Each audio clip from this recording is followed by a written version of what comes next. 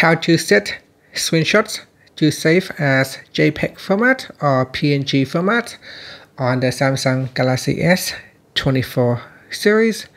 First, tap on the home button to go back to the home screen. From the home screen, swipe down at the top to open up quick settings. In here, tap on the settings icon. Next, we scroll down and then tap on advanced features. Then scroll down and tap on screenshots and screen recordings. Now in here, we scroll down and tap on format in the screenshots section.